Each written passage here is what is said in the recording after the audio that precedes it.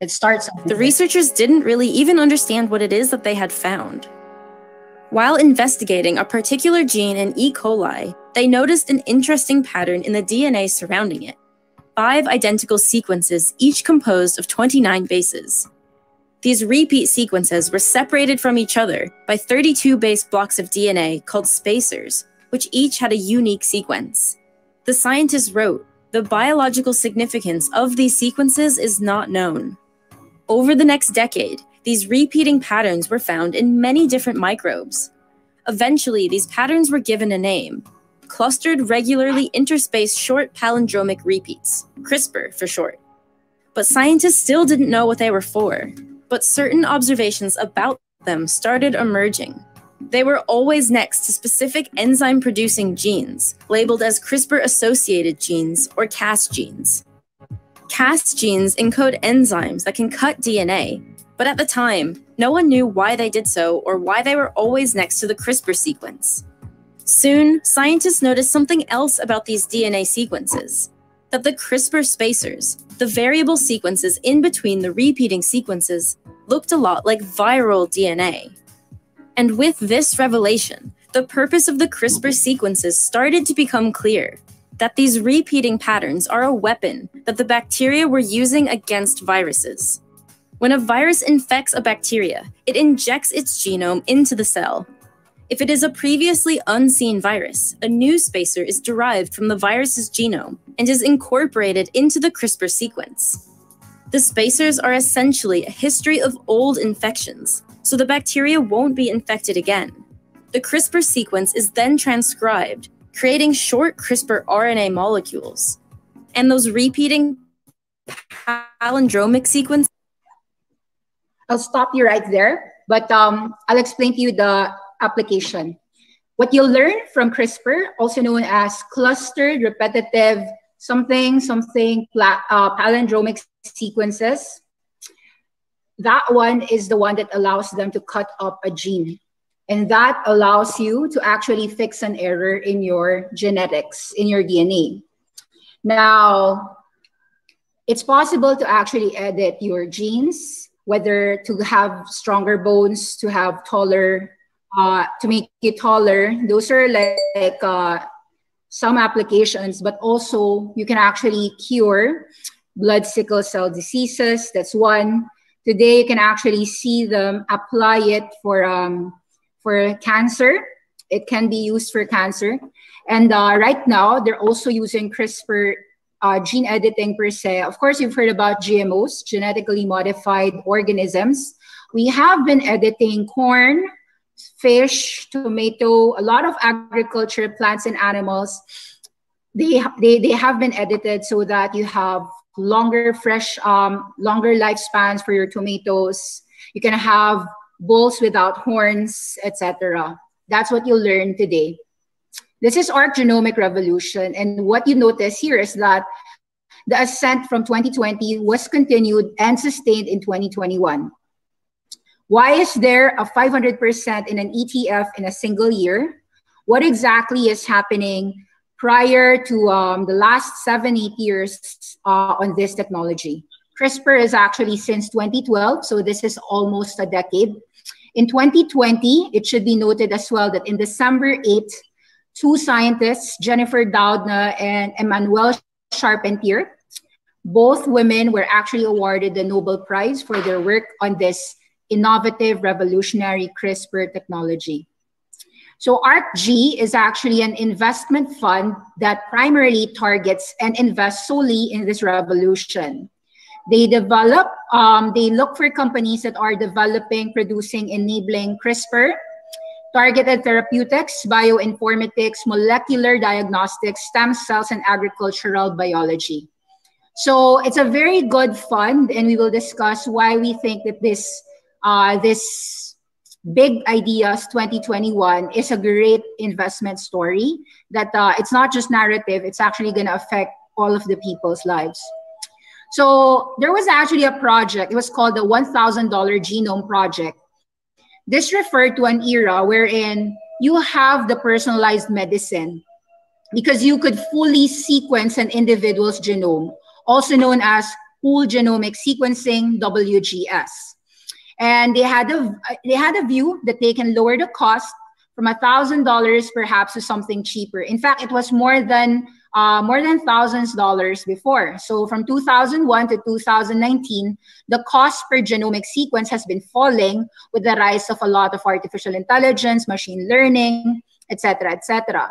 Now, by late 2015, the cost was actually below $1,500. The more WGS, the more whole genome sequencing you're able to do, the more data plus more deep learning will tell you that, so deep learning is different with machine learning. That's something that you will have to understand. It's an intermarriage. It's gonna have large implications and applications to finding out the vaccines for very rare diseases. The $1,000 genome was a catchphrase in December 2001. That was 20 years ago. It was a scientific retreat discussing the future of biomedical research following the first publication of the Human Genome Project, HDP, covered by National Human Genome Research Institute in Virginia. The phrase was actually about the cost of the Human Genome Project, which was estimated to be $2.7 billion over a decade. And the benchmark was actually to have affordable personal genome sequencing. That used to be very expensive, but now we are actually below $400. The cost per genome is something similar to the cost of how solar happened, the revolution. The cheaper it is, the better access, the more ideas would happen. So used to be that the cost was what? $100 million. The $1,000 was like a pipe dream, but we actually reached below $1,000 already. Similarly, there was even a company in 2017 called Illumina promising to sequence human genome for $100, but not quite yet. So it was a promise, but that was something that they had in plan to lower down the cost of decoding for a human genome from $1,000 to $100. Happy to tell you that in the brief history of genetics, we first started with these chromosomes. Perhaps in your science class, you heard about inheritance, genes and chromosomes, DNA. At present, we actually have several machines, and there's an explosion in whole genome sequencing. Illumina came in around early 2006, but in 2017, 2018, 2019, 2020, there's actually better versions and more publications as well about whole genome sequencing. We had the Sanger sequencing versus Illumina sequencing. This was the first prototype sequencing. The second version was Illumina, which had a better advantage, single nucleotide resolution, studying variations between samples, no primers, no cloning. The generations of sequencers evolved from Sanger, sequencing by synthesis, and right now we have the smart sequencing. Smart sequencing is actually your PacBio. And more importantly, how much does PacBio sequencing cost? PacBio costs internally $450, these smart machines, $15 for $44, $340, $68. It's very cheap. External cost is to sell these at these levels. So you could see that genetic revolution is happening because of the rapid cost drop of actually understanding your DNA. And more importantly, there is this new technology called long-read sequencing. Why don't you understand first what PacBio sequencing means with long-read sequencing? It's just 1 minute. Let's listen.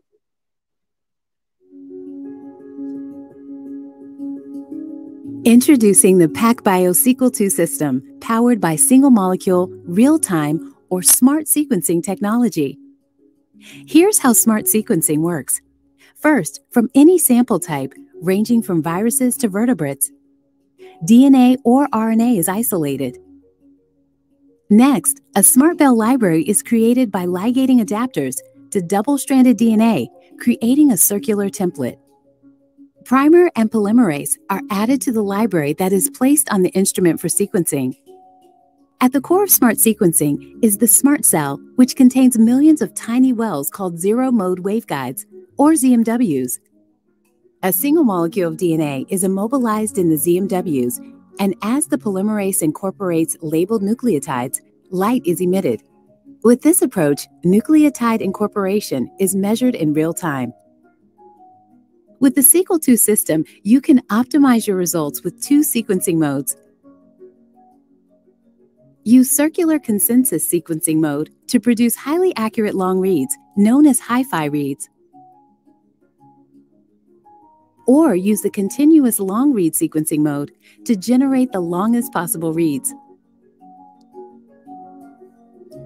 What's important there is the 99% accuracy, and we can actually get a cheaper way to read your data, read your DNA. Wait, stop this. And the PacBio benefits of long reads is that you get span large repeat regions, genome finishing. This enables you to actually have cancer structural variants better determined. Short reads cannot capture variable regions between alleles, important for many. It's actually antibiotic sequencing. And RNA gene sequencing is something that most geneticists know about. So this is a better read on your body. Now, the PacBio SMRT is sequenced by immobilized DNA. This is one of their slides. It says here that it's more accurate with 99.99% accuracy and 30 times coverage. So they can actually read all of the diseases within your system, whether whatever it may be, E. coli, perfect consensus, little or no sequence bias. So they're seeing that this is actually a very cheap way to diagnose you. And PacBio can also do the same thing, better quality, uniformity across extremes. These are some of the outcomes. They can actually understand all of your ancestors. Your genome deserves long reads. So, and it's applied for everything, not just humans, but also plants, fish, animals, so humans, pigs, sheep, everything.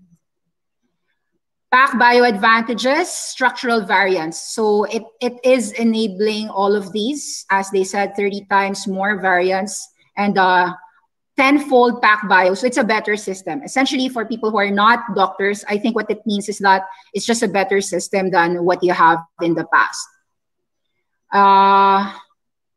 Long subreads, these are all the barcodes that they're saying.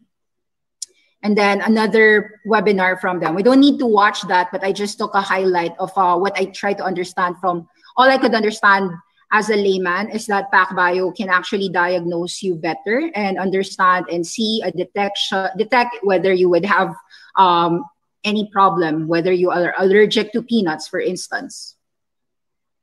Wait, sorry, stop that. The beautiful thing is that just recently, another better, there's even another better PacBio, which is Bio Nano Workflow. This is about 2 minutes. Watch this. 3 minutes. Bio Nano Genomics. This is Sapphire from Bio Nano Genomics. With it, you can directly image the genome in high resolution to detect variations such as deletions, duplications, translocations, and inversions, known as structural variations, where sensitivity is high as 9%. The process is simple and automated to enable routine use in disease research.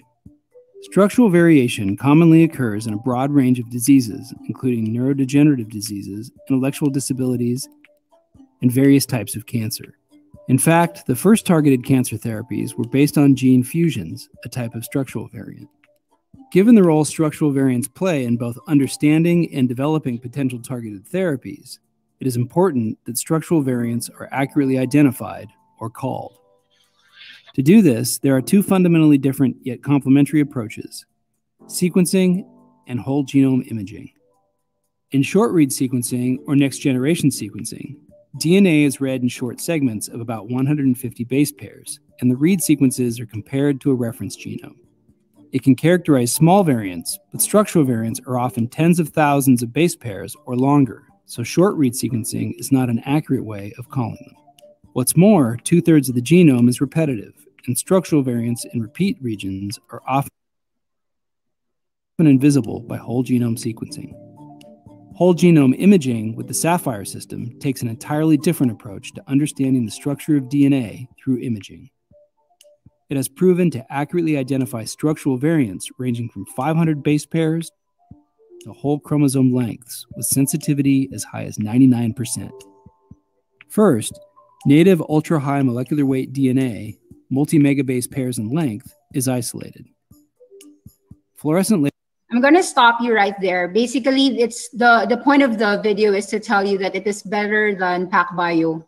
But the point also is that there's so many ways to actually understand you today. This is actually a very good video about how bio-nanogenomics done by Walrus Street, Mr. Walrus Street about bio-nano. I actually watched it. It's a very good in-depth insight, not about hype. And this is something that I want you to understand. There's been growth in studies using so many sequencing, example, amplicon sequencing. This is what you now have today. CRISPR validation, antibody screening, metagenomics. You're seeing genomic sequencing cheaper and cheaper by the day. Dante Labs can do $200 whole genome sequencing promotion. And whole genome sequencing means that they can understand everything. So it's not just the 23andMe that knows about your ancestors. This is more. There's also the direct-to-consumer whole genome sequencing. This is $299. So as you could see, $200, $300, it's very cheap. Whole genome sequencing would better understand your individual health, a more complete way to understand your risk across diseases, lifestyles, and hereditary traits in order to prevent it. So prevent your cancer before it happens and potentially treat it before it happens. Consumer genomics is getting a lot of funding from venture capitalists. You'll notice that 23andMe actually no longer requires follow-up testing for certain medications. Just recently, Virgin Branson, VGAC, went into a SPAC with 23andMe. The DNA company buys MyPainSensi for roughly $30 million. This is a direct-to-consumer genomic startup, and it's actually going to analyze your genetic information to manage chronic conditions. Now, there's also an app similar to 23andMe called Ancestry. They got a clearance pointing towards genetic health risk testing.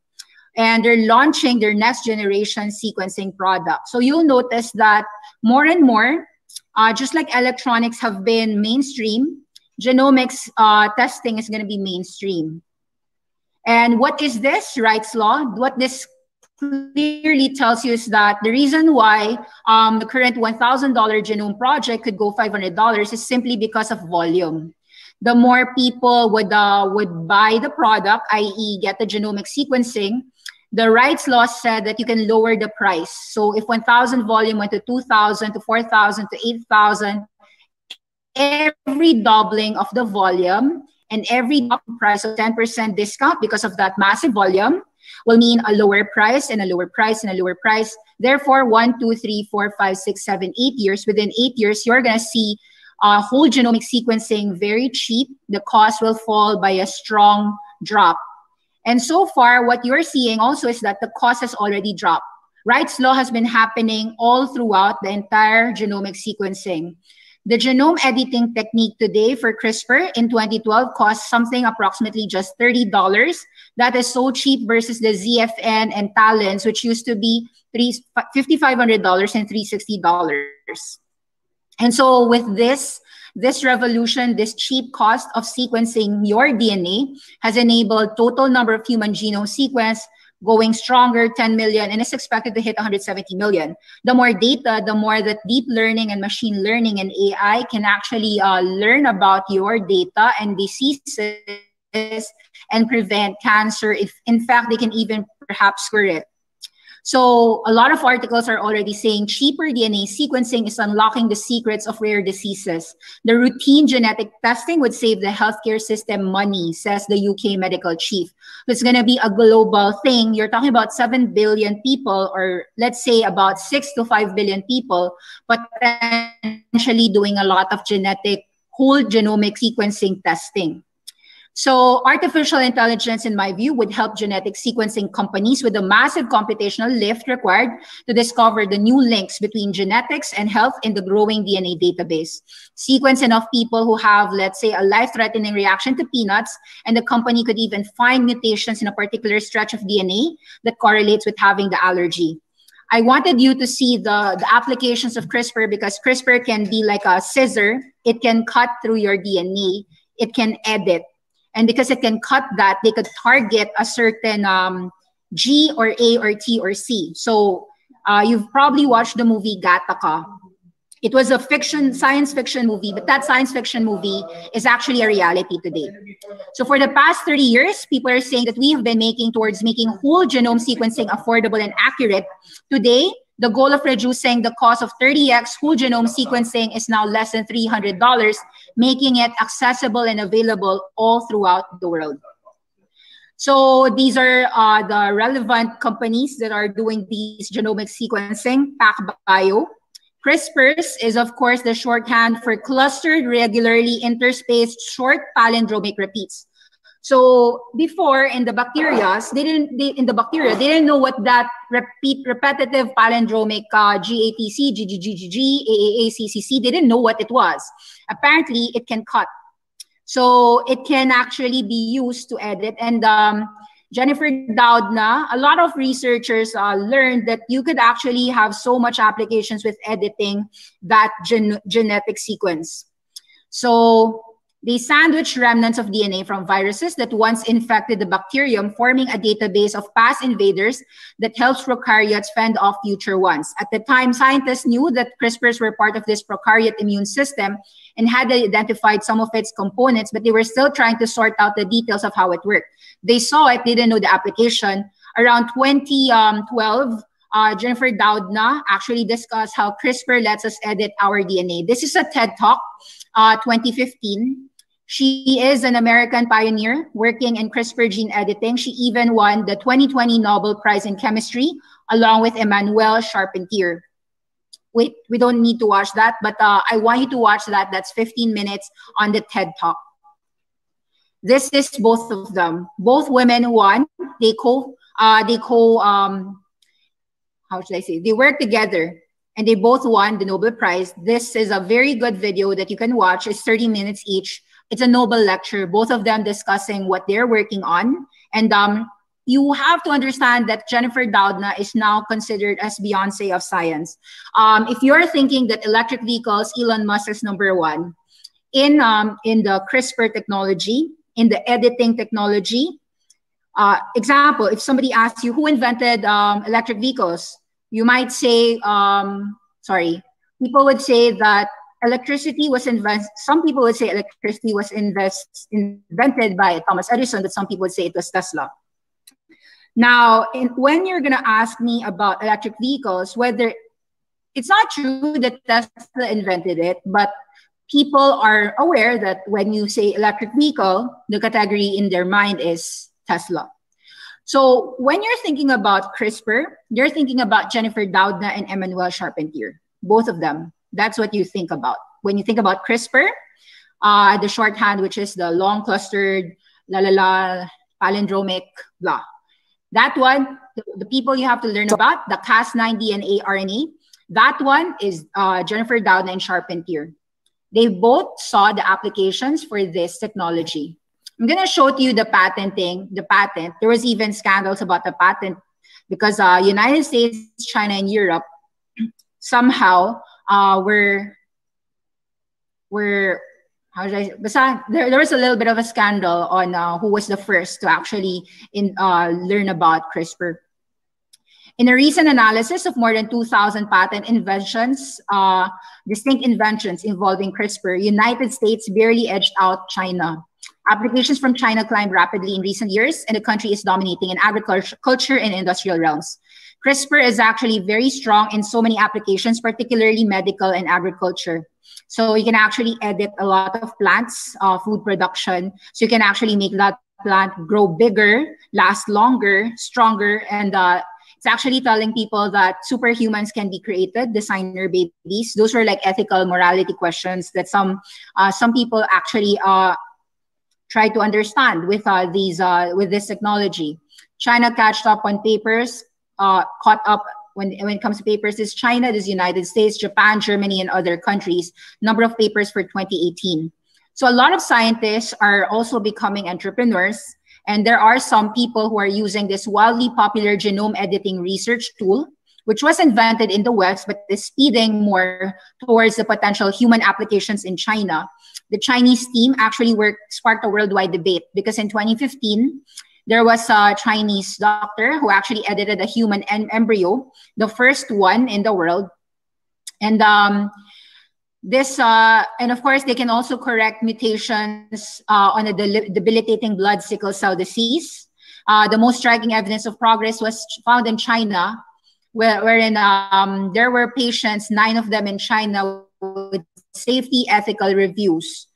They were infusing cancer patients with immune cells modified using CRISPR and essentially healing people with cancer. Amazing.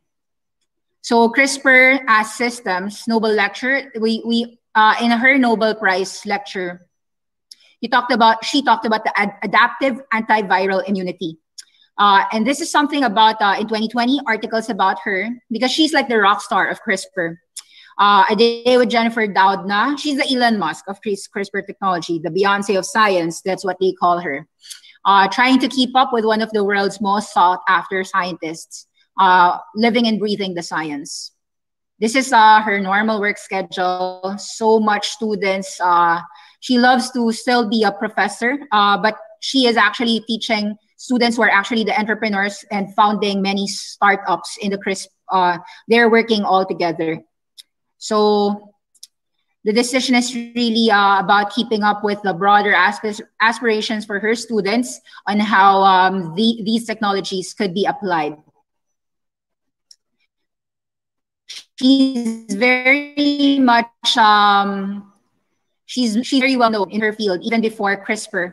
She Breakthrough Prize Gala, for instance, in Silicon Valley, everyone wants to fund her. Amazing feats of science. How does she run a big lab while founding multiple companies? Everyone says that how could Elon Musk have Tesla and SpaceX and OpenAI and Boring Company and Neuralink, 5 companies? Well, this girl has more than 5. So I guess like 5 and more. So I think like when you're the pioneer of a technology, a lot of people will really want you to be their professor or at least their mentor or board of director and so forth. And it's totally fun. We struggled through some data, going over figures. It was totally fun. And then her work day is really a lot. So I love the science. I wake up in the morning. The first thing I think about when I go to bed at night is usually the last thing I'm thinking about. You can hear her talk actually when you just read articles and listen to her videos. The possibilities for CRISPR tool is very obvious to treat, for tweaking crops to be efficient and resilient, and even to rewrite the code of life itself. So there were some people who said that, can we extend people's lives? The answer is possible. CRISPR scientific impact was of a magnitude rarely seen in science. Its discovery fundamental course of Duda's life. She's always been considered a great woman scientist, world-class scientist, but after CRISPR, all the accolades came, and of course, she's a Nobel Prize scientist, along with Emmanuel Charpentier. Some of the companies she co-founded: Caribou Sciences, formed 2011, Editas Sciences, promising to heal the blind, Intellia Therapeutics, 2014, based on Cas9 technology, Mammoth Biosciences, for health, agriculture, environmental applications, based on Cas12, 13, 14 technology, and Scribe Therapeutics, formed 2019, based on Cas10 technology.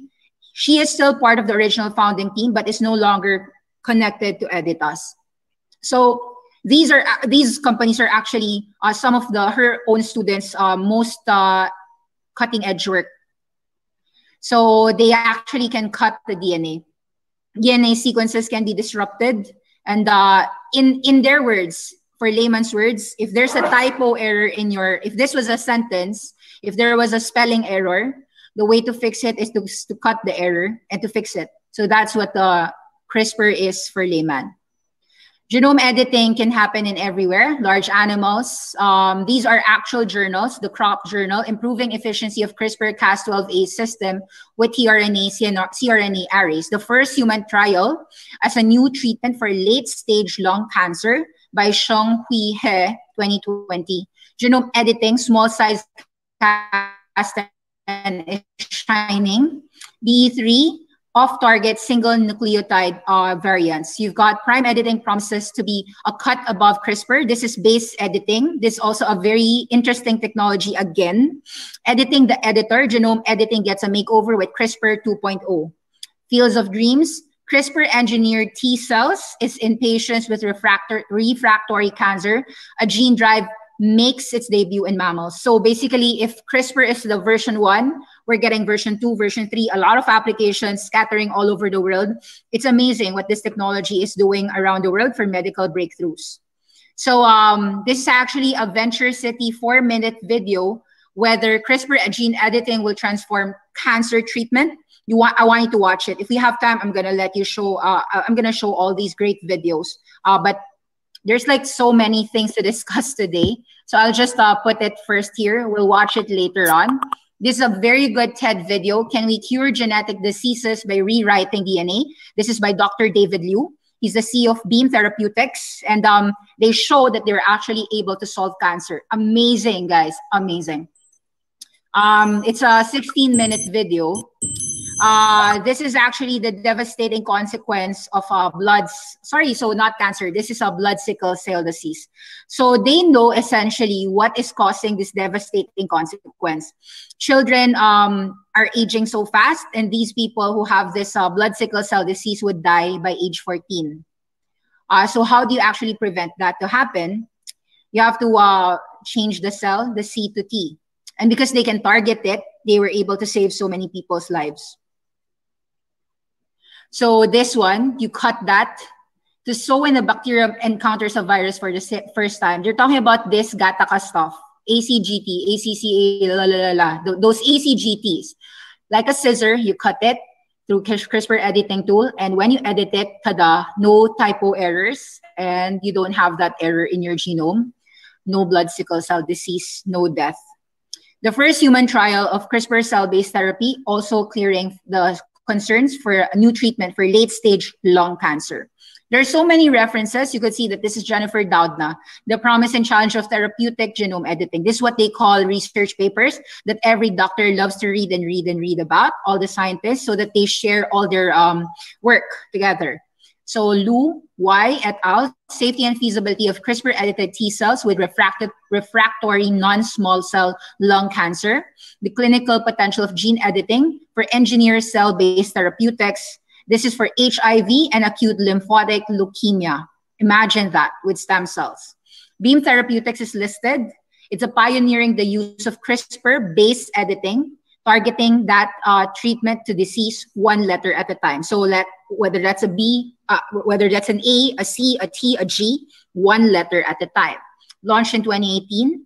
So this company is actually an amazing company. Biotech developing precision genetic medicines through the use of base editing.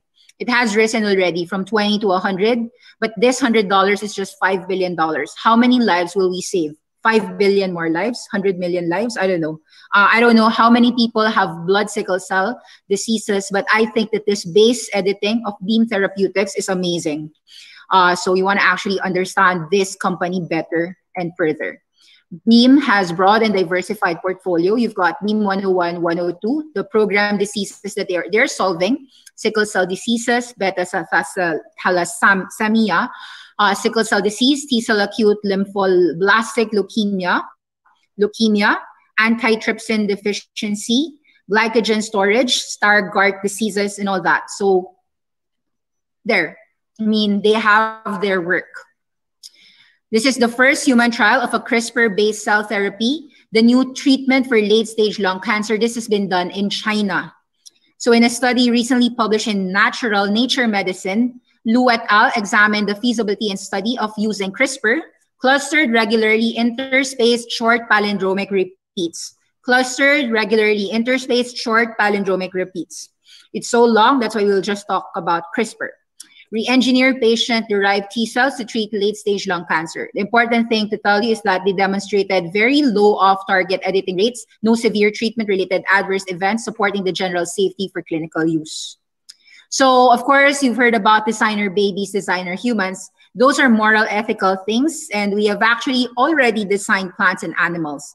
How do you know about this? Well, you've heard about it. It's called the genetically modified organism. These are GMOs. These are animals and plants, microbes whose DNA has been altered using genetic engineering techniques. For thousands of years, humans have always used breeding methods to modify organisms. Corn, cattle, even dogs have been selectively bred over generations to have certain desired traits. Now, this genetic engineering has the potential to greatly improve the health and welfare of agricultural animals. GE animals will be disease-resistant, parasite-resistant, and they would withstand stress. The benefits could outweigh and improve all the well-being because they will be more productive. I want to show you a few things. So you've seen this. Gene editing was demonized by many people who didn't understand it. But today,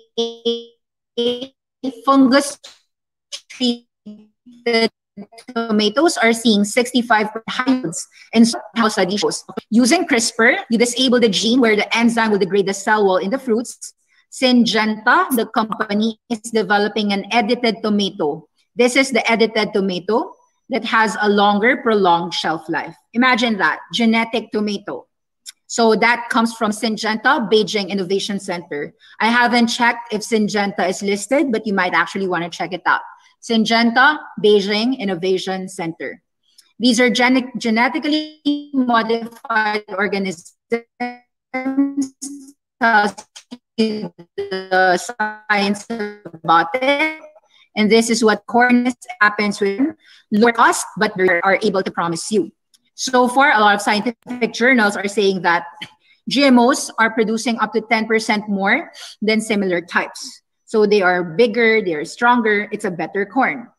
Now, I took a look.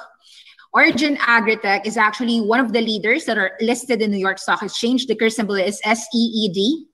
Crop Seed Biotechnologies. Origin Agritech's phytase corn was the first transgenic corn to receive the biosafety certificate from China's Ministry of Agriculture. Now, a lot of people would say, oh, that's GMO. I'm going to have a disease if I eat that. No. As of July 2020, Origin has established a robust biotech seed pipeline, including products with glyphosate tolerance and pest resistance traits. A lot of Origin Agritech's website is in Chinese. So if anyone can help me out understanding the press releases, it would be better. So ticker symbol is SEED. Origin Agritech highlights its ability to produce GMO corn seeds. Origin Agritech wins the grant for two of its GMO corn traits. So far, it's trading at about $20. I think it can go higher. So you could see the pages on Origin Agritech Limited. They're editing corn, so they can produce more corn.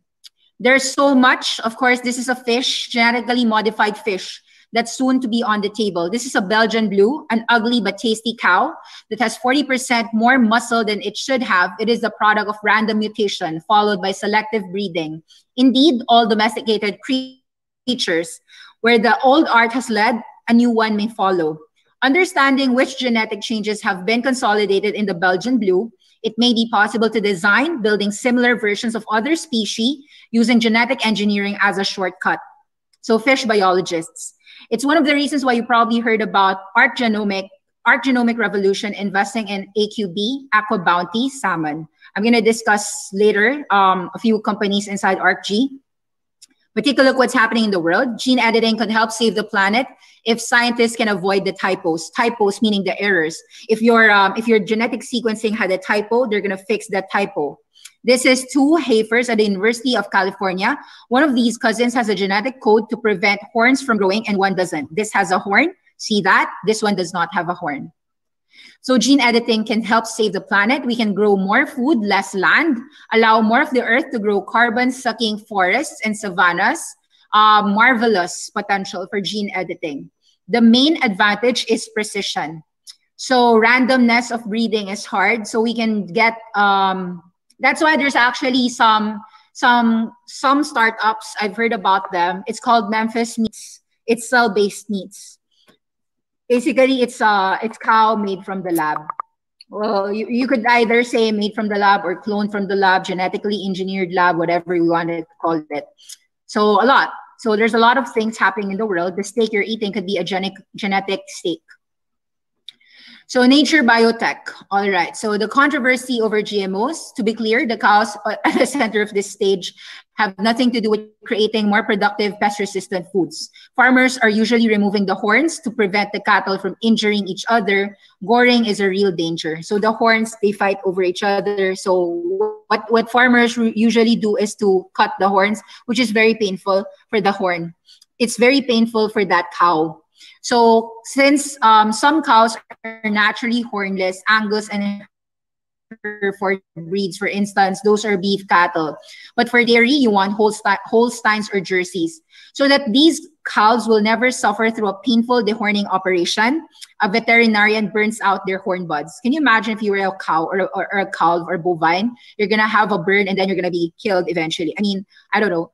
I know that I shouldn't be talking about animals, but just imagine. So let's help them as well, even if we're going to eat them afterwards. What if you just pluck a single gene and move it into dairy cows? So with gene editing, you could tweak dairy cows without messing up their finely tuned milk-producing DNA. So they don't have to endure dehorning. A technique called talents, but you might have heard of CRISPR, which is a different version of the same thing. So you're seeing these technologies, guys. The way to feed more people in China is actually to do big genome editing crops. I'll be fast, feed the 1.4 billion, bet big on genome editing. I'm just showing to you pictures now. Kaisha Gao, crop engineer. So I'm going to show to you all these pictures of what's happening in China. Very successful gene editing on crops and common fungal. This is actually very good. The Plantiful Future, Xiao Hanyang, Genome Insider. Transcripts of the episodes, listen to that. Okay, new sensors right now could offer early detection of lung tumors. I'll share this all to the class. But for now, I'm gonna, I have to give the presentation to our collaborative host, Sir Robinson. Sir Robinson, I pass this over to you. All right, I would stop my video and oops, where are you? Wait. Are you there? Yeah, I'm here. Share your screen? Can you hear me? Yeah, I can hear you. Do you need me to Did I give share you it? the hosting? Wait let me try. Are you given the hosting already? Yeah, you have hosting. So just share your files. Okay. And we'll go through the genomic revolution later on together. So go present. Sorry I took your time, but go ahead. I think like the class could be longer today. Yeah, no, you did it. To everyone who's new here, Robinson is an oncologist, so he'll know this better. So I'm not an oncologist, just a plain old doctor. Oh, doctor. Okay, no worries.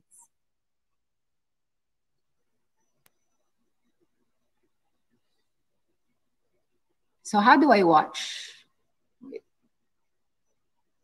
Are you already sharing? No, wala ka. Oh, he's gone. Don't worry. We'll wait for him. I'm screen sharing his presentation. This is an amazing presentation, by the way. All right. Hey, Nikki, can you hear me? Yeah, I can hear you. We're here. Yeah, can you go ahead and share it, because I'm having some issues No problem. So I'm sharing it, and then I'll just listen to you talk. All right. Okay. We can hear you. Okay. All right, got it. So just let me know if next. So when you say next or yep. Yeah, I'll do the slideshow. Got it. I'll cough or something like that, so that way. Mm-hmm. Sure. So let's start. Yeah, go ahead. Do you have it up or? Deep learning. So we're already on your page 2, deep learning. Hold on, let me see here. Sorry, for some reason. Oh, slide isn't visible. It says here. Oh, wait. I'm gonna share the slides. How about this? Everyone can see. Big Ideas 2021. Yep. Deep learning. Okay, perfect. All right, let's go. Okay. Perfect. Okay. Yeah. So so basically, you know, I wanted to kind of go through this because I think it's super important. And it's really just awesome that Ark, you know, who I think has helped us along with Nikki learn a lot about what is coming around the corner. And so there's 3 particular areas that I looked into and going to share with you. The first one is deep learning. And if you go to the next key, also Bitcoin as well. So, you know, I know it's controversial, but fundamentally, you know, when you really dig into it, I don't know anybody who has done like a deep dive and actually, you know, taken the time to learn about it that isn't just blown away by the implications and the utility. And then as Nikki just pretty awesomely went over, you know, there's a lot to do with long read sequencing, multi-cancer screening, and cell and gene therapy, all of which are awesome. And hopefully we'll have enough time to kind of go through it. I'll try to be super quick. So go ahead. All right. So deep learning, you know, I think it's important that you understand deep learning is essentially artificial intelligence, and it's basically teaching a machine to think for itself. And why that's important is because once machines can start thinking for themselves, they can actually just automatically take actions, pretty much like how you do any kind of command in your computer. So this will allow an explosion and a turbocharge in the amount of things that we can do, especially in medicine. But you're also going to see this kind of transfer over to like autonomous vehicles and things like that. So, and what's important here, you know, I highlighted the other part is, you know, there's a $30 trillion market that's out there that can be potentially taken advantage of. So this is kind of just the history of deep learning, and we kind of think of it as like software 2.0, where over the next decade, you know, it's basically computers thinking for themselves and coming up with solutions to problems in real time, that will simply, you know, if you see here from that curve that starts at 2015, you know, it's pretty flat, but you see how it's becoming more of an exponential curve there. So, you know, and based on how this is curving, it's either going to make an S curve or it's going to keep going up exponentially. So Ark, you know, believes that it will continue to go up exponentially. Okay.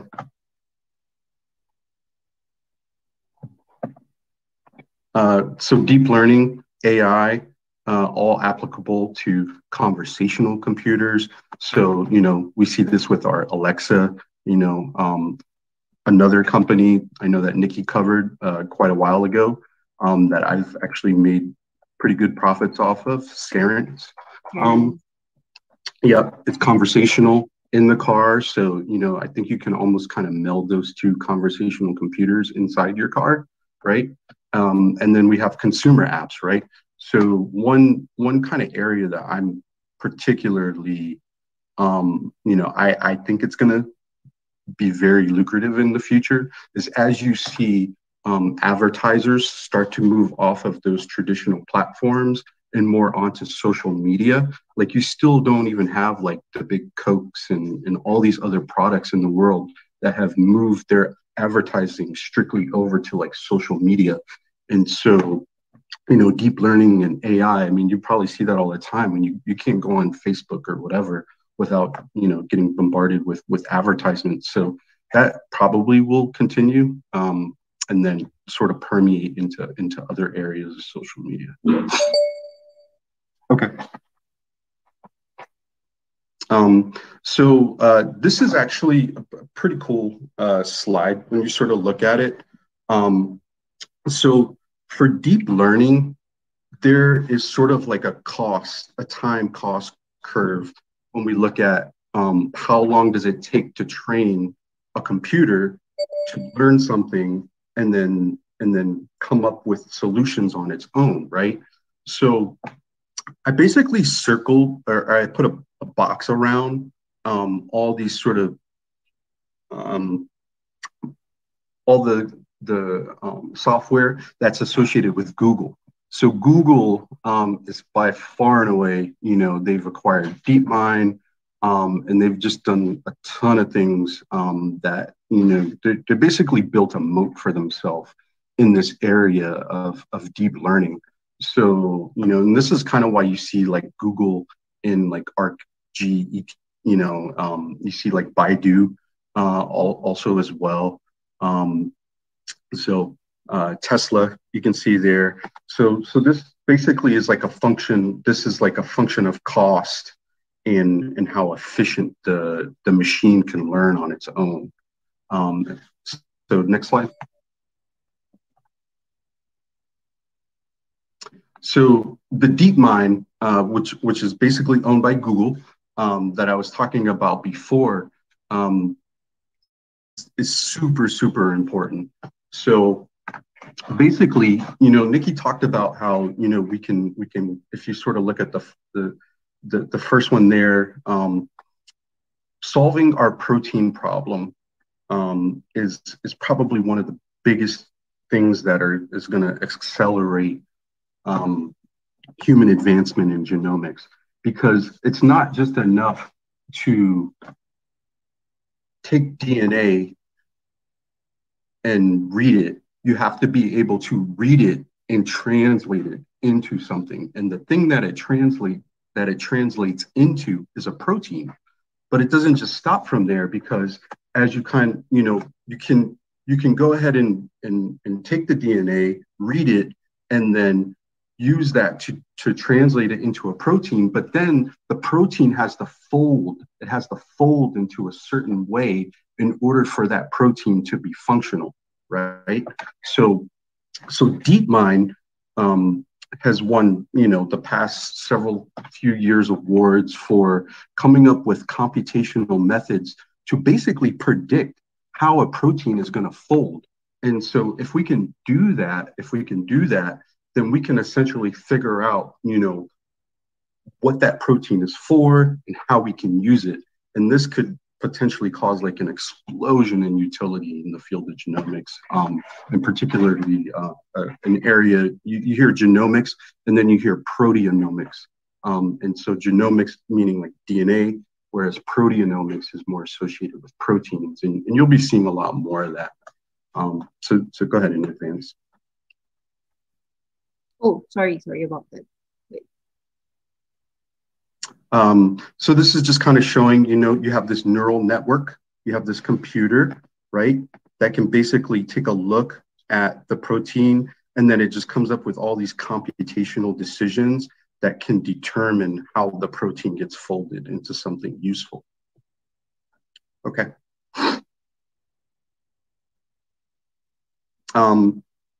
So another area that deep learning is we've talked about this previously. If you're an Awesome10X insider, I've dropped a few companies they're basically using deep learning. They're using artificial intelligence to take a look at images, right? So using the computer or using the software to look at a CT scan or look at an X-ray or look at an ultrasound.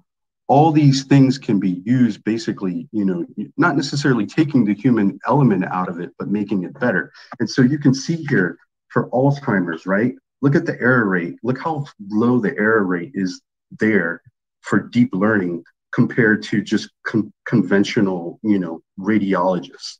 Look at bone fracture.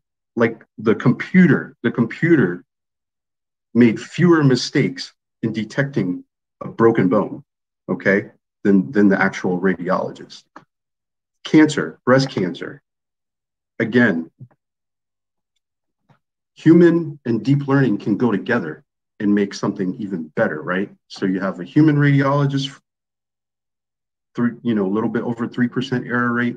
You have the deep learning software with about a 2.5, but you combine those together, and it's not a zero sum game.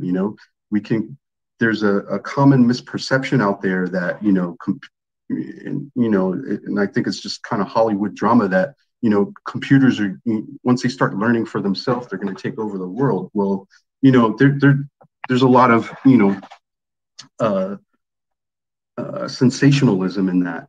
Technology has always required humans, and we've always gone hand in hand with them, and it's probably just gonna save lives, basically.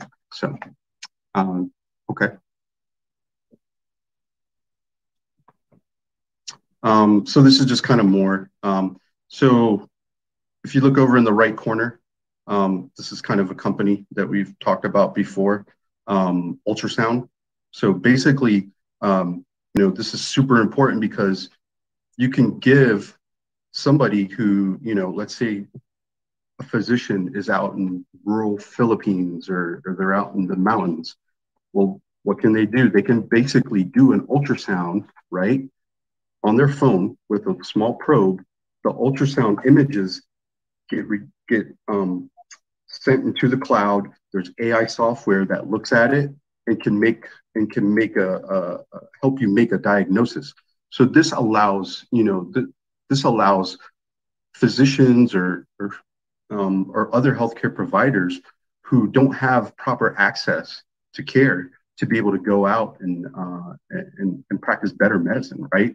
So we've talked about this is currently a SPAC,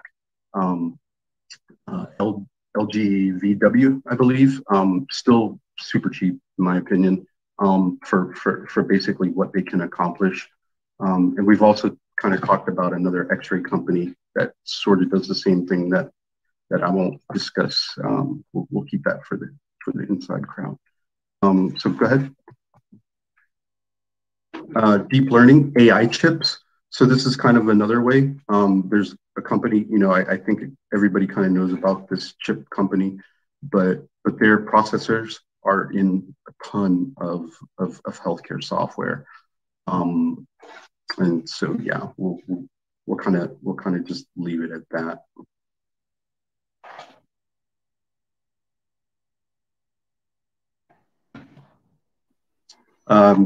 So this is super important. Deep learning is essentially, like the slide said before, it's Internet 2.0.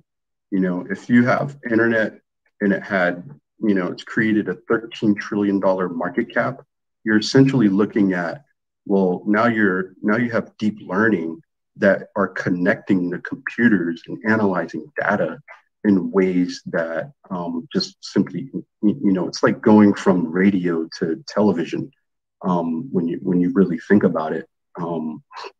So, I totally agree with this here, that and we're already seeing it now. You go on and you can't, a lot of times now you can't even get a customer service rep. There's like a little chat bot that comes up and then just tries to help you solve your problem. So, yeah. We can go on next. Yeah. So 13 trillion, lots and lots of money. All right. So a little bit about Bitcoin. This is just kind of showing the history. You can kind of freeze it and go back over that yourselves, but it's an interesting history in Bitcoin. This is just showing, adoption and network effects of it. Next. So I like this slide, and I'm actually really glad that they included it because, I think the important thing that you really need to look at is up top here, right? So you're getting you're getting more and more and more black here. What does that mean? That means that an increasing number of people who have owned Bitcoin and have never sold it is increasing more and more and more, right? So, and then you're starting to get higher percentage, you have over 60% now of people, who own Bitcoin that have had it for over 1 year, right? So what that kind of tells you is that, the ownership basis is entrenched, right? It's not just people, trying to flip crypto coins and trying to make profit off. Okay.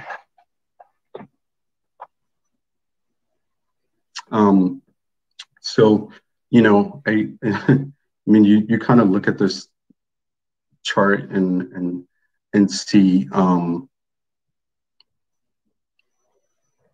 just an awesome chart, really.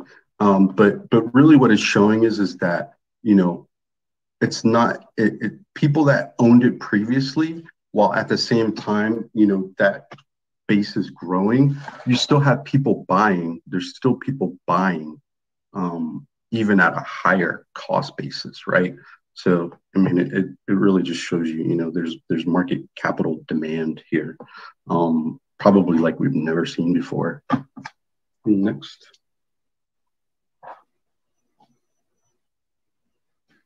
So this is just kind of a list of, once again, you have regulators in the US,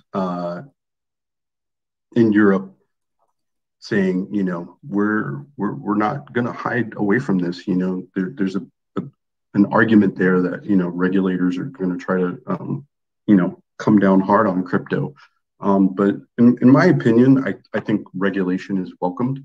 I think that will actually help a lot of people get over the hump of adopting it, because people don't like to go in on things that they just don't have, that they're uncertain about of what kind of laws are going to affect it. So I think, I think there's a clear path here towards, very vast global adoption. You have banks, JP Morgan, right? So Jamie Dimon, who, I know previously, had comments, but they spent, they're low key spending billions of dollars to set up a cryptocurrency exchange, because guess what?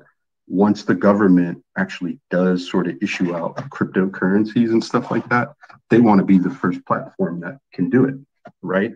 So when you hear like, oh, well, what about the banks? And no, banks are low key trying to get their ducks in a row to get this rolled out, because they either adopt it or they're probably not gonna do too well in the future. So, and then you have institutional investors, I think most famously recently Michael Saylor, but value investor, right? So like Paul Tudor Jones, the only person missing here is like Warren Buffett and Ray Dalio in terms of value investors, but so, and then I think the thing that put it over the hump really this year was Square and PayPal, right?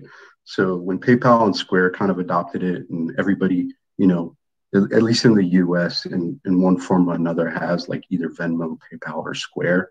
And so that's huge, right? So them having access to buying crypto 24 hours a day, I think that has really put it over the hump in terms of adoption. Go ahead. Yeah, and Sophie. I actually just signed up for Sophie, in my account just got approved. So it's like a little bank in my pocket. So Ark, they're basically saying here that Bitcoin moves on its own, right? So there's nothing that you can kind of correlate Bitcoin to, right? To the S&P, bonds, oil, everything. Now it did dip when the market went down in March. I think that was just kind of, one of those things where there's a lot of uncertainty. So you just have like this insolvent event where everybody's just trying to get the cash. So, but I think in future events, I think what you're going to see is actually the reverse. I think you're going to see people going to Bitcoin versus away from it in times of crisis, right? same way as they kind of do with gold and bonds. Okay. So they're just basically saying here, you know, like, it doesn't make any sense to at least allocate 1% of Bitcoin to your portfolio. And they're predicting that, you know, as more and more institutions start investing up to anywhere from 2.5 to 6.5%, that could elevate Bitcoin's price by 200 to 500,000. So personally, I don't even think that needs to happen. And it probably would make it a lot higher than that if they did allocate more than that. But yeah, I won't go into that. So next. Okay, so I mean, you just look at this and look at the top. Bitcoin since 2010. I mean, it's the best performing asset. Like, there's nothing else that you could have owned in the past 10 years that would have performed better. Okay. There's nothing else that you could have owned. So basically, if you just had 1 to 5% of Bitcoin in your portfolio, it probably would be the best performer, and you would have and it would represent a much larger percent, if not the highest percent of your portfolio at this time. So yeah.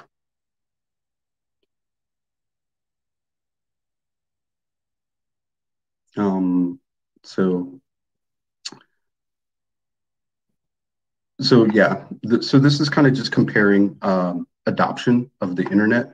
So I know, I don't know how old most people are, but I do remember, you know, when I was in high school in like the 90s, you know, the internet was like becoming a thing. And then all of a sudden, you know, it's just like everywhere. Well, you know, crypto and blockchain, you know, the rate of its use is accelerating at a higher pace than the internet. So,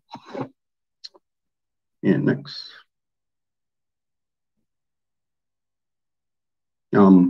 So I think this is a pretty cool slide because it shows that, you know, when you look at that circle, see that blue circle there? Google, Facebook, Apple, Microsoft, Amazon, you know, they're basically disrupting media. You see, they're, you know, you have Facebook, Netflix, and all those disrupting the network television. You have Amazon disrupting all these retails, healthcare, you know, being disrupted. And then, of course, you know, banks and everything are being disrupted with fintech, right?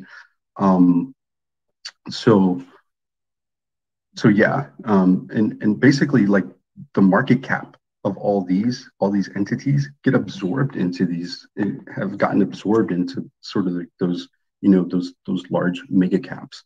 So if you go on to the next slide, this kind of brings home, you know, what sort of the emphasis is with crypto. So, you know, if you really kind of think about crypto, what crypto is sort of something that connects. It sort of opens up the internet and makes it accessible for everybody, right? So over the next probably 10 years, you're going to see more and more and more adoption to the point where blockchain and crypto is actually going to be absorbing, you know, a lot of the things that we look at now as like these super disruptive entities, right? So they're all going to kind of have to flow through the blockchain. So like e-commerce, any transaction you make, it's probably going to flow through the blockchain. Gaming and how we connect with each other, even advertising, all that is probably going to flow through the blockchain. And what that can do is it allows you, because it's decentralized, and you have control of your data, right? So, for instance, advertisers, you know, versus, you know, right now the system is that you are actually the product, right? So Google wants your data, Facebook wants your data, Well, on the blockchain, you know, nobody can have access to your data unless you want to give it to them, right? And advertisers can even pay you, right, for you to look at their advertisements, right? So this is more of the way capitalism should be, in my opinion, right? So all these things will flow through the blockchain, healthcare, and this is kind of why you see Ark. You know, if you really look at, you know, a lot of the things that they invest in, like DocuSign, PayPal,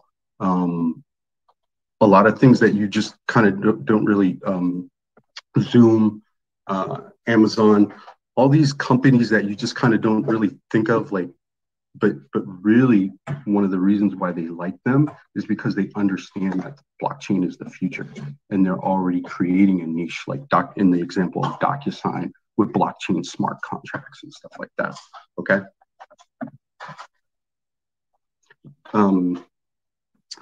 So yeah, so basically, you know, the thing with crypto is it creates a network, right? So just like how Facebook and any other sort of vast network entity has taken off, more and more adoption and more networking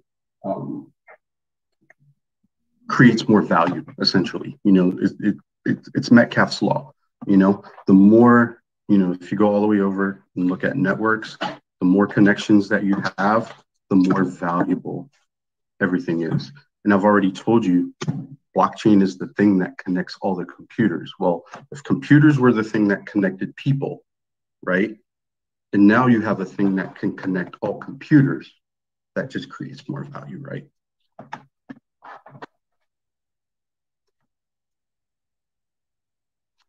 So Web 3.0, I won't beat you guys down with any more of this, but this is really good to kind of go through and really understand what Web 3.0 is.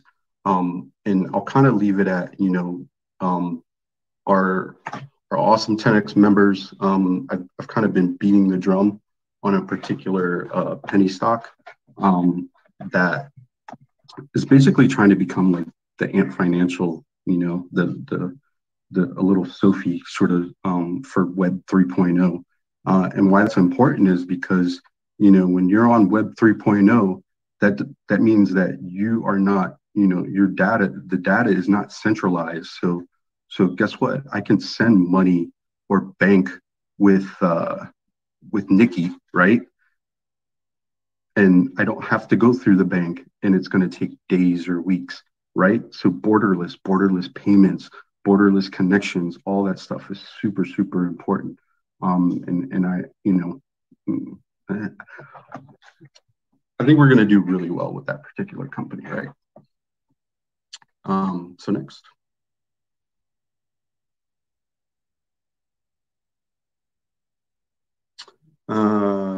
Yeah, so also kind of all the things that I was talking about, like creating autonomous business, digital business, digital marketing. I think that's a huge thing. And I think once that kind of gets figured out, a lot more people are going to be happy about the way digital advertising is done. Because I think right now is just like, you know, nobody likes, you know, you have a conversation with a friend, and next thing you know, your phone is like advertising to you because it listened to what you were saying or whatever.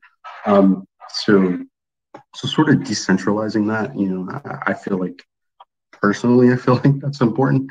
So I'm all about it. Yeah.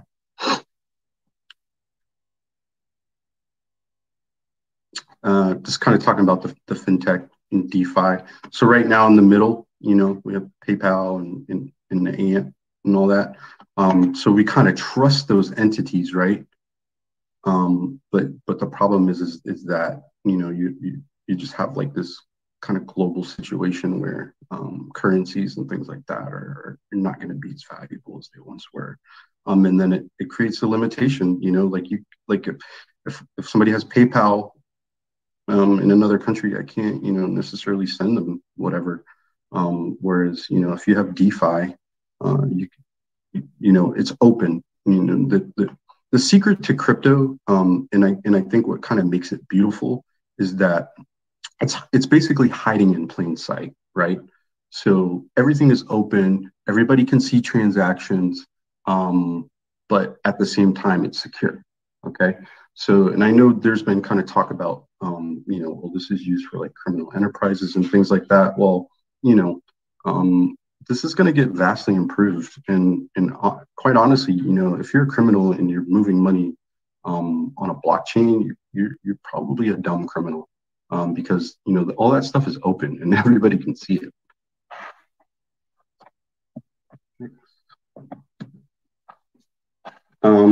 This is kind of just going through, fluctuations of the price to book value with the central bank. And so this kind of just shows that as the central bank number of assets kind of grow, the price of Bitcoin goes up. And this is kind of like the first year that we have all the major central banks. This is basically showing that all the central banks are printing money and devaluing their currency. And this is the first time in Bitcoin's history that you basically have the entire world doing that. So,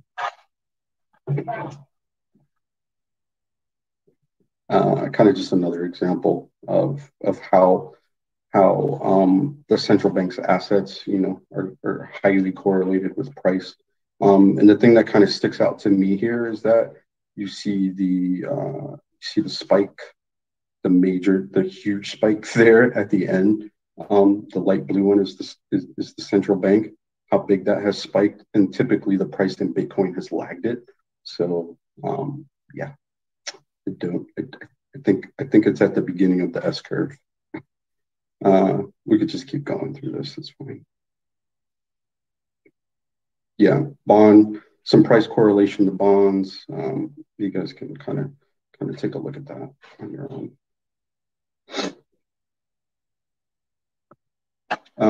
So yeah, I was trying to figure out how to just plop these in one by one, but this is kind of how I come up with a price for Bitcoin.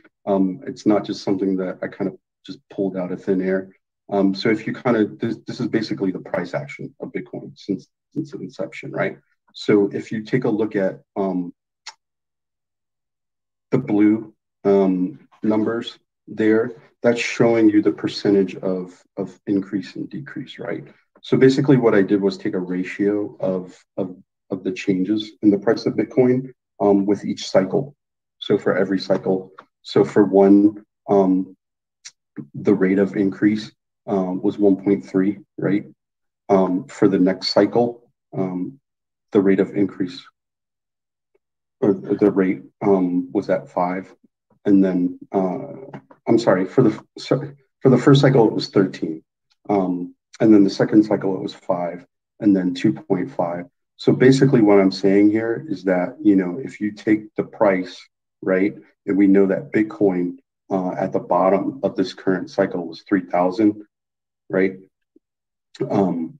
We can pretty much, we can predict that the rate of increase from Bitcoin from the base is going to be 4,200%, which gives us a base price of 100,000, right?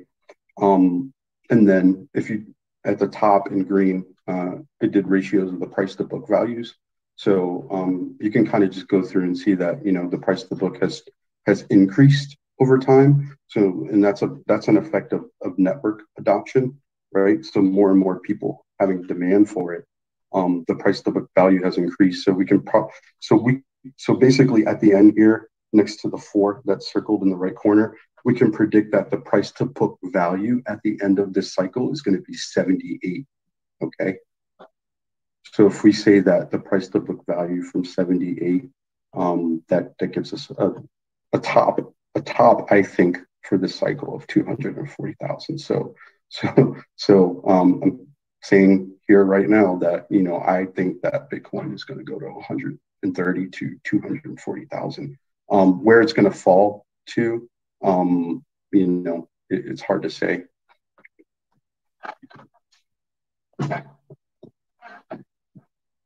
All right. So Nikki covered a lot of the genomics. I don't know. Do you guys want to continue to go through? Do you want me to just like bust through this real quick?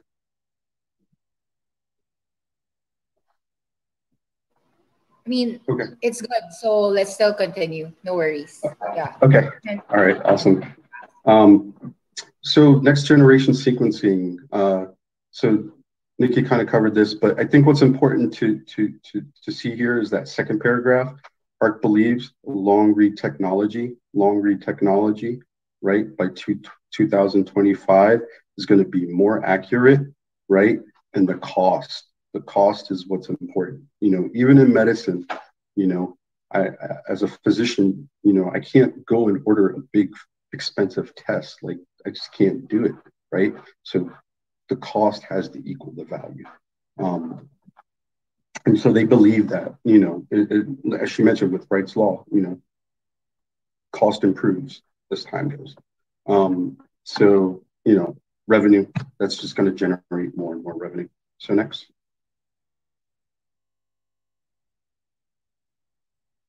Kind of went through all this. You can kind of just start clicking through. It should highlight each part. So the first generation Singer sequencing takes tons of time. Illumina BGI, that's Beijing. They've basically had the market cornered for quite a while now. But this middle part is really kind of, I think, the era that we're moving into, right? So she talked about bio-nano genomics. So I wouldn't say that bio-nano is better than PacBio. I think and we'll kind of see this on the next slides. I think they work hand in hand, and I think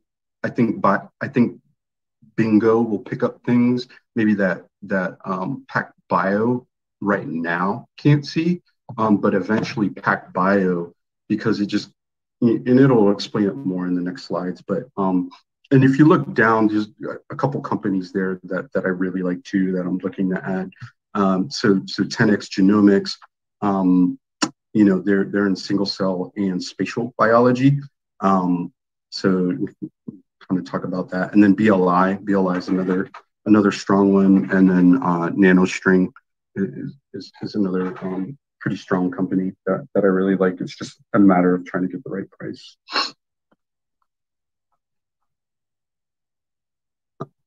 So kind of, you know, the way I kind of think about, and what we're talking about now is just reading. We're just trying to read the genes, right?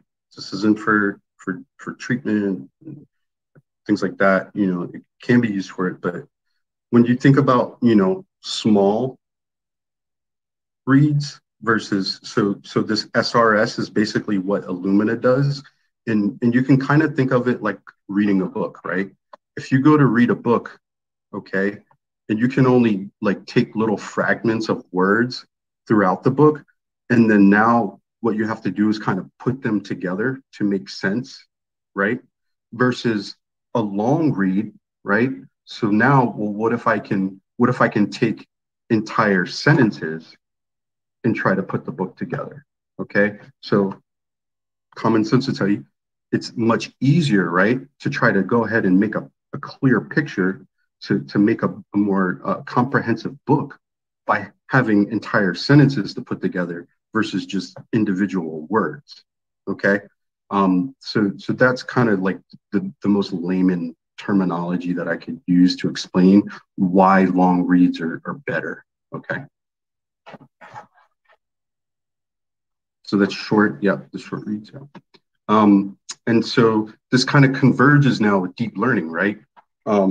If you have deep learning methods in artificial intelligence that can sort of piece all those sentences in that book together for you, right? And it can kind of think and figure out what's the best way to put those sentences together. And so that's kind of how Google in their deep the DeepMind works. Okay. And then there's other sort of companies that do it as well. Nanospore, they're also a long read, and they can, and in actuality, they're probably going to read like, so if like, so if PacBio can read like entire sentences, then Nanospore can read like whole paragraphs, right? The problem is, as they sort of mentioned here in that last paragraph, is that they're not as accurate, okay? So, so even though they can read larger sections, it's not going to be as accurate.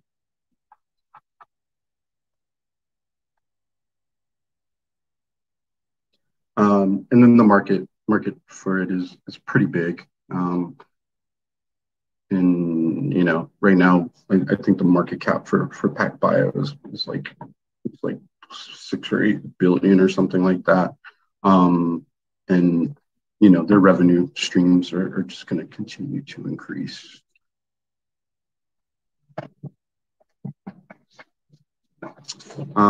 So yeah, so you know, we've been pounding the table on PacBio. I've been pounding the table on it ever since Illumina. I used to be a big investor in Illumina, but as soon as the deal fell apart with PacBio, it's like, okay, well, PacBio is $4, so I guess I'll just buy them. But you know, it's pretty clear that, you know, being able to read longer lengths is just better in the long run. This company is just going to grow and grow. I mean, if you look at, you know, them basically potentially replacing, you know, what Illumina does, or at least digging into the market share of what Illumina does, I mean, you know, it's huge. Next. So 10X Genomics, we kind of talked about that. This is actually kind of cool because what they do is they can basically, they use beads and they can link like all these different sort of methods that are being used in genomics. So I really like 10X Genomics. You know, it's really just kind of a matter of getting the right price action for it. So I won't go too much into it, but you can see 10X Genomics can be used everywhere. There's a recent collaboration for Invitae and PacBio. So you can go on. Yeah. So Invitae is kind of like a direct to consumer genetic testing.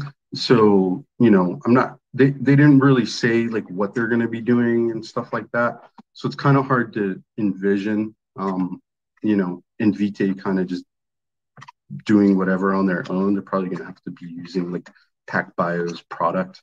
And then PacBio just sort of works through Invitae to get to consumers, because right now PacBio, you know, they're just simply like a, you know, like a research entity.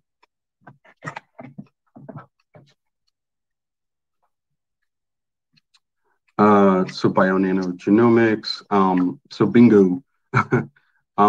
Bingo's kind of cool because, you know, and why I say they kind of, PacBio and Bingo can sort of work together is because right now, Bionano Genomics, like they can zoom out even further, you know, and what they can do is sort of digitalize what they're seeing and put sort of all the mistakes that we see on the chromosomes and sort of build an idea of let me just put it this way. I think that Bionano Genomics, I think that there's more applicability in the clinic, right? So a lot of times when you look at like PacBio and Illumina, a lot of those machines, you know, those are used in like research, a lot of research and development. And a company like Bionano Genomics, I think is something that, you know, I think you'll actually see these in the hospital and used actually quite frequently, just because of how scalable it is, and how it detects things that we know what we're looking for. So I think it's going to be very useful. This kind of just shows you, you know, it can digitalize abnormalities that we're looking for, and I think that's something that's going to be super useful clinically.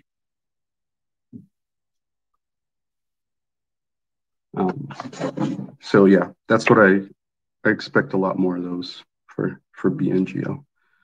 Just got to wait for it,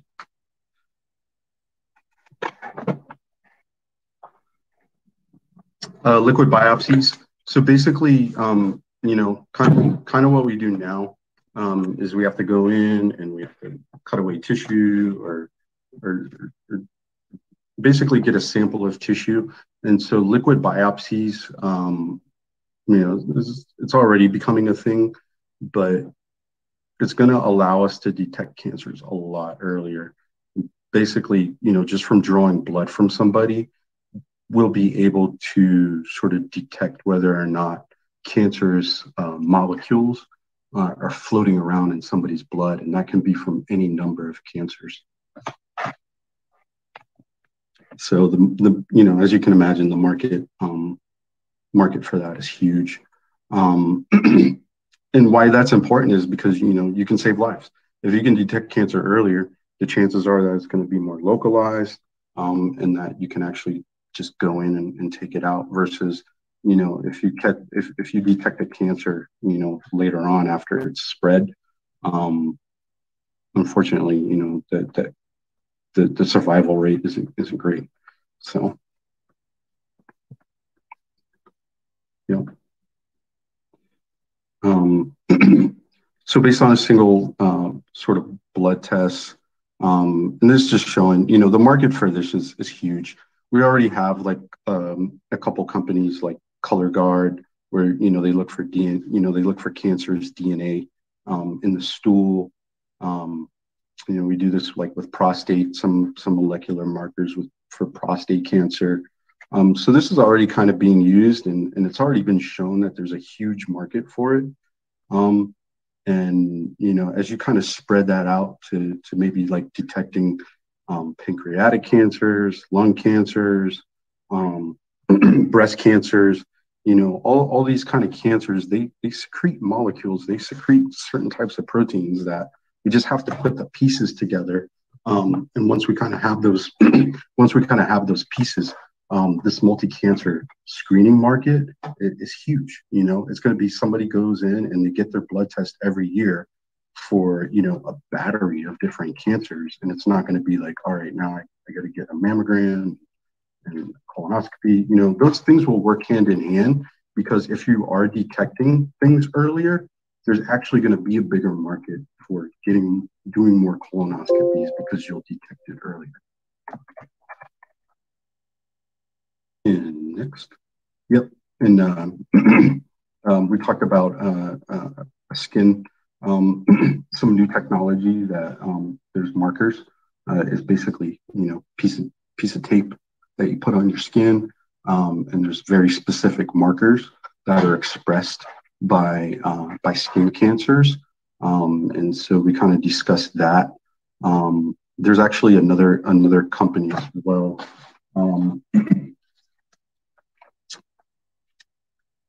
That kind of works in that same area. Sorry. So one is Castle Biosciences. So they kind of do something very, very similar to what DermTech does, except so DermTech will basically, you know, both are looking at, you know, you have like a mole on your skin that looks abnormal, and so DermTech basically, you know, you can test that mole to see if it's expressing any sort of, you know, cancer, you know, bad cancer molecules, and so that can potentially help you avoid getting a biopsy.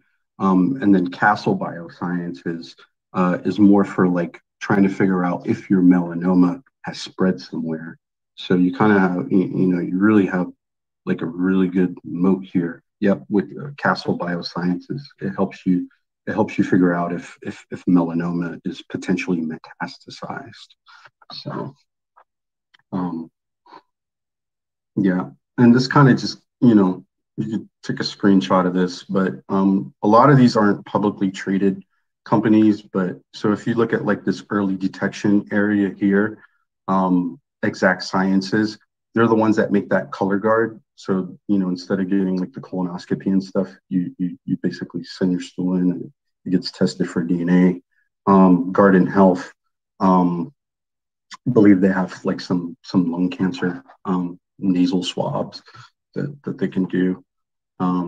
There's a bunch of sort of Chinese companies that are pretty entrenched with like basically like just doing testing, not necessarily on the tissue, to figure out what markers are there to direct treatment.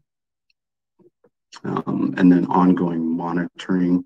So Genomics, I believe, is publicly traded. So a lot of these are probably going to get swallowed up by some of the ones that are bigger, like Thermo Fisher.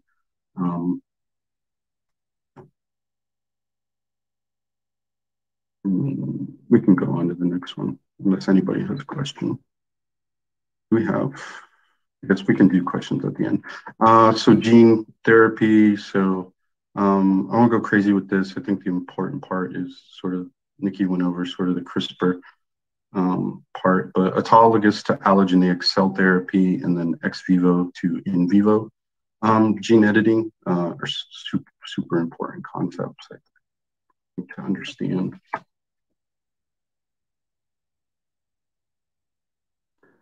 So previously, you know, like a lot of the liquid tumors, which would be like leukemias, they've been mostly been able to develop chemo after like more targeted sort of treatment for that, but they're getting better with sort of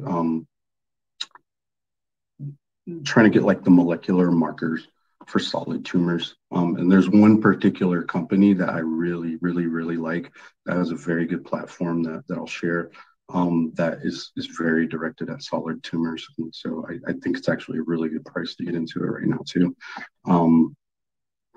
So you can go ahead.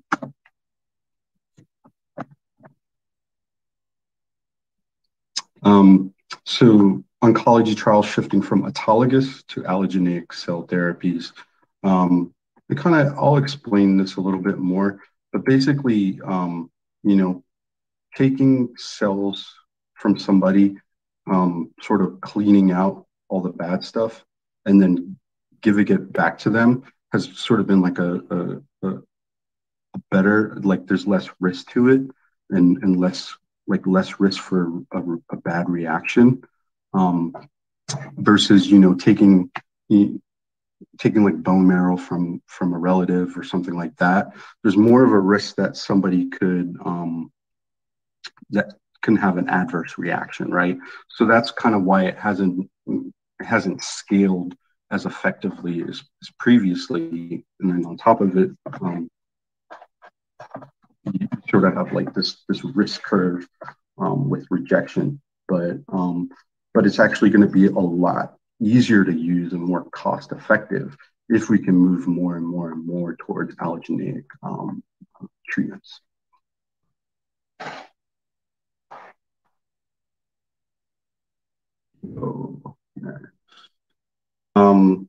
And then also gene therapies shifting from ex vivo to in vivo. I believe the next slides sort of go into this more, and why we want to why we're trying to get more into in vivo versus ex vivo.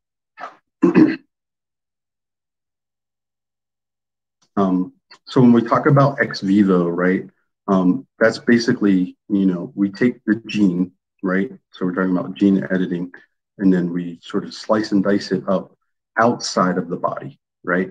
And then basically inject the corrected cell with the corrected DNA into the body in hopes that it will sort of be therapeutic, versus in vivo. We'll click the next one. Versus in vivo, right? So if we could just, you know, eliminate that whole first part of altering the genes outside of the body, and then just inject, the drug into the body, and then it will go directly to the DNA that it needs to and make the changes inside the body. Well, you just eliminated a lot of time, and you just eliminated a lot of cost, most importantly, right?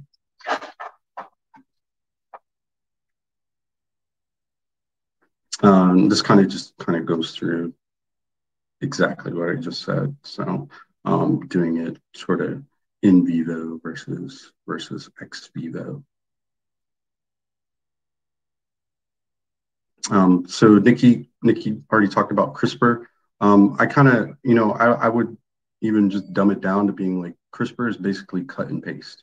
Okay, it's just like if you're in a Word doc, if you go in your snipping tool and you snip the image and then you just pasted it right back in on another page.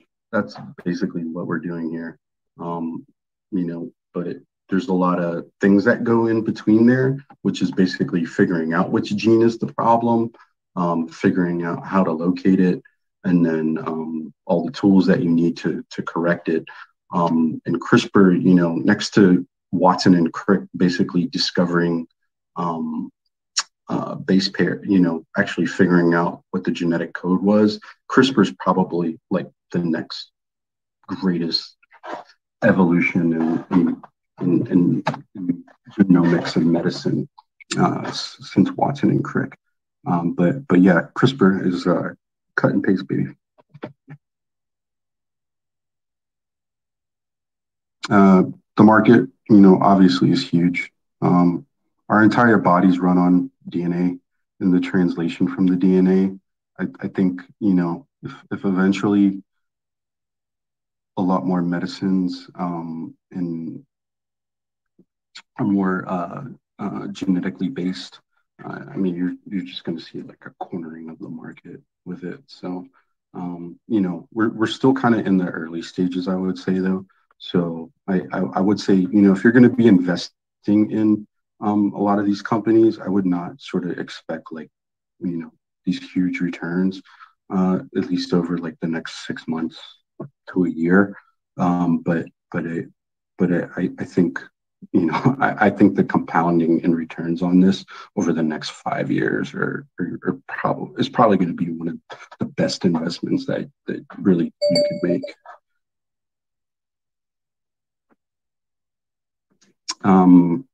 So CRISPR, she kind of talked about it already.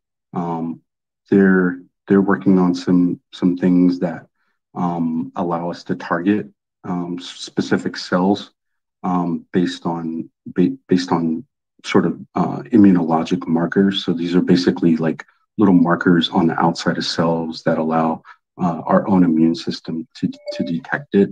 So CRISPR is doing a lot of cool things. I think the price has gotten maybe a little bit away, and maybe I just don't kind of see where they're at in terms of their valuation. So I don't hold CRISPR right now.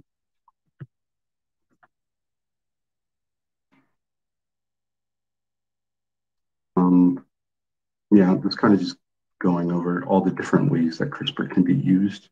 We can go to the next one. So yeah. So repair, I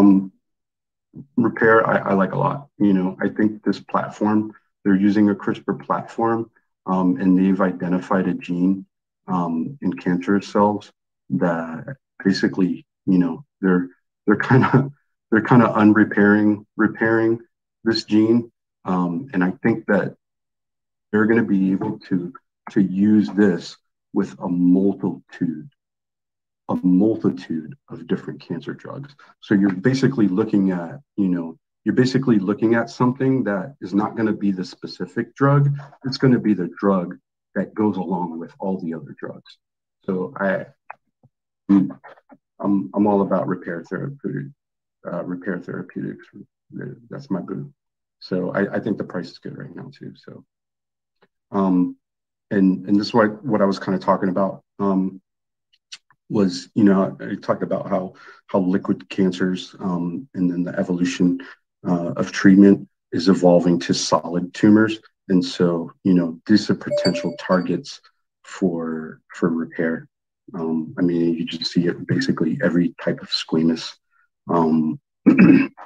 cell cancer that exists. They would be able to target and all these different organs. So, yeah, I'm pretty chuffed about this company. This is actually really cool. So this is kind of where it gets a little fun. And I know Nikki was talking about it. And so basically, Twist Bioscience, they basically can synthesize DNA, right? So if you can synthesize DNA, you can basically create machines. So you can create little cellular machines that are able to produce basically anything, okay? So if we're talking about chemicals, so we're talking about like maybe silk, so like clothing materials.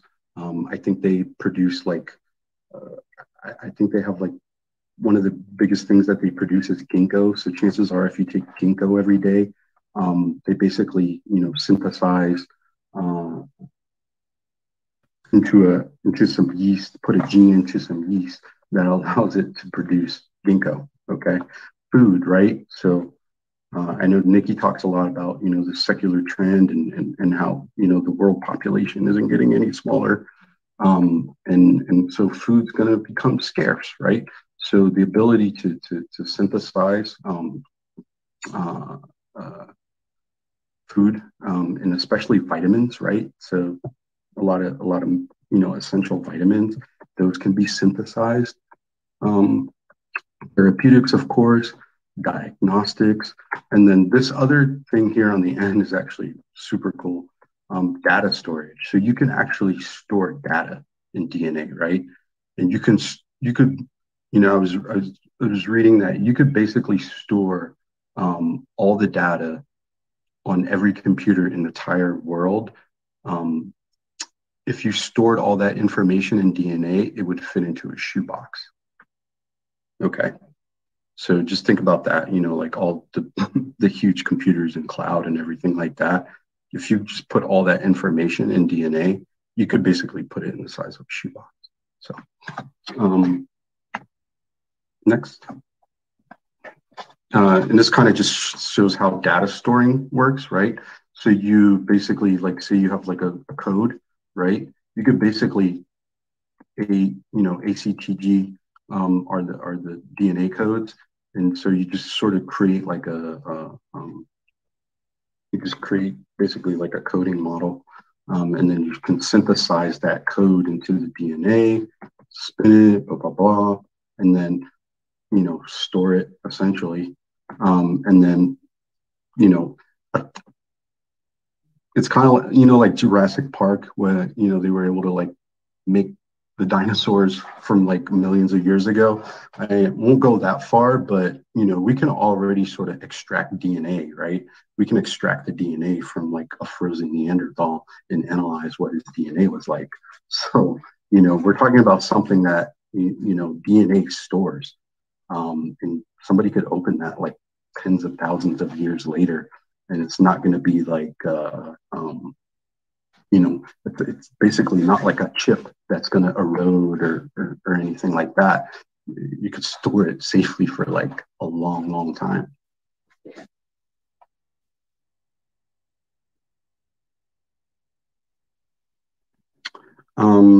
So Iovance, this is kind of just I tried to highlight some companies that I think are like really worth looking into and investing in because I kind of believe in what they're trying to do. So basically, this company, they found a way essentially to, if somebody has a cancer in their body, to take out that cancer, and then what they do is they try to look at the immune cells that were able to penetrate inside of the cancer, right? And so we know if those specific immune cells, they had something that allowed it to penetrate the cancer, basically we can take those cells out and then put something in those cells that will allow it to kill the cancer, right? So it's basically taking out the cancer, taking out the stuff that's inside there that it needs more of to try to kill it, and then infusing it back in the body. So So Iovance, I think, you know, when I look at these companies, it doesn't always work out because, you know, having a professional opinion doesn't always agree with the market. But I've found that if I can just find something that I think is going to be super useful and that it's going to work, even if it doesn't work out, I'm okay with investing in it because I think it's something that's going to do a lot of good. And this is kind of one of those. I don't know if it's going to work, but it's worth looking at. CareDx, so they're kind of using genomics in a lot of different ways, but more precisely for transplant medicine, okay? So transplant medicine is super complicated and you deal with a lot of rejection. So like if you've ever known somebody that's gotten like a kidney transplant or a liver transplant, you know that they have to take a lot of medicine to try to keep their immune system from attacking them. And so CareDx is another company that I think it's really important sort of what they're doing. And I think I really like the leadership. And so I've been kind of waiting for like a pullback in this company, but I definitely think that's one that people should look at and consider investing in.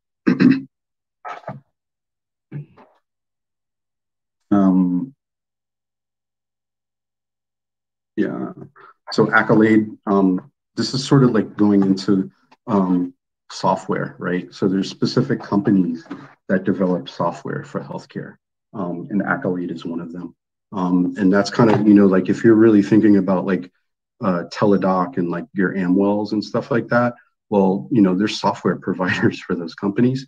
And so it's, you know, Accolade, Pure Storage is another one. Those are kind of like your picks and shovel for software for virtual care.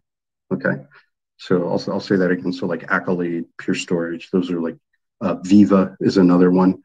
Those are your pick and shovel software providers for your virtual health. And this is kind of just all the Ark Invest, and you know, as of yesterday or the day before. So no, I can go down and tell you which ones I'm specifically invested in: Teladoc, Twist, PacBio. Not in CareDx. I'm not in Exact. Ones that I'm Invitae, I'm looking to get into Iovance.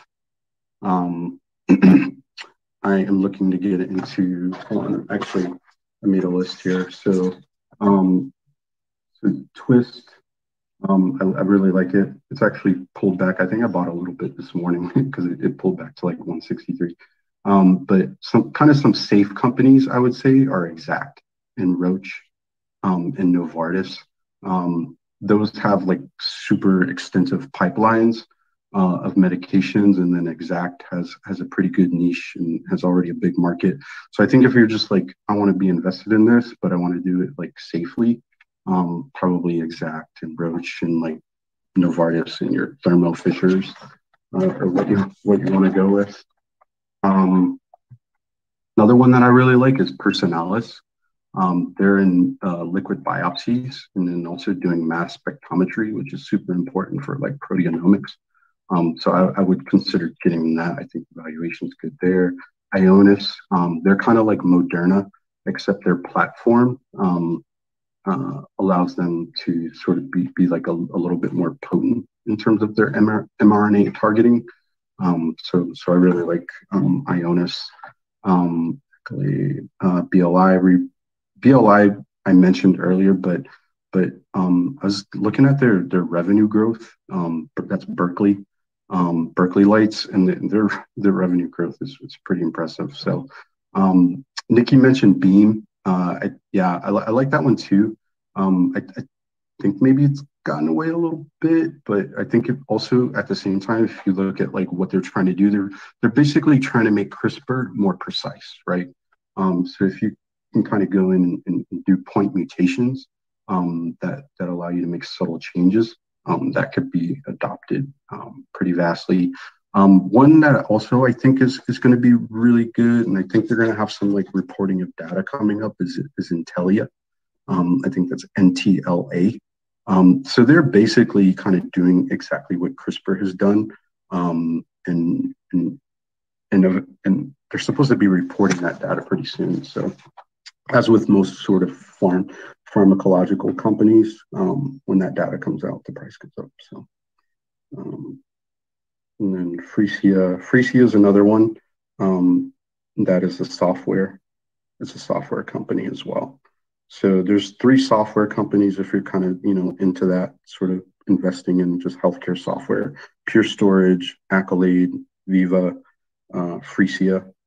And then what was the other one? NanoString was the other one. So NanoString, and then 10X Genomics. So there's quite a few of them. I mean, or you can just like invest in ArkG.